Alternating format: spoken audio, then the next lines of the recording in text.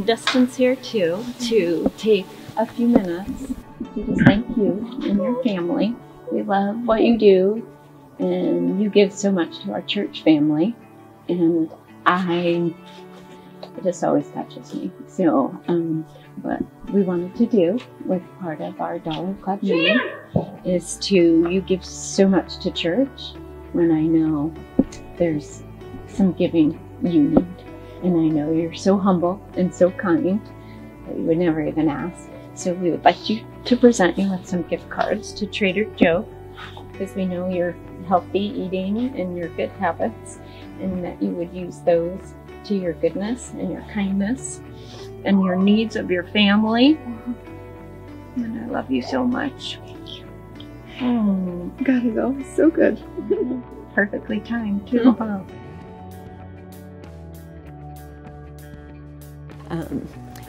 First of all, we just really want to thank you for your servant leader. You continually are faithful, even when you've been sick. And I know it's been hard. I know you ride your bikes here some morning, and I know that you don't drive for legal eyesight reasons. So I know that's always a challenge for you, but no one would know it if I didn't just say it. Because you're always on time, you're amazing.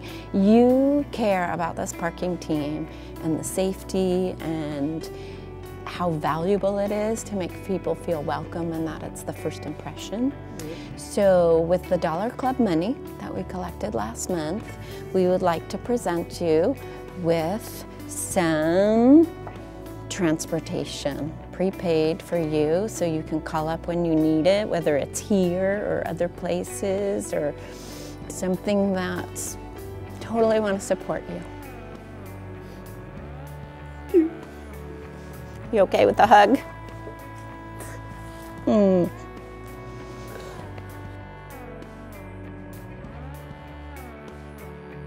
We know how much you have been going through, and we know that bills and things are piling up, and every little penny helps.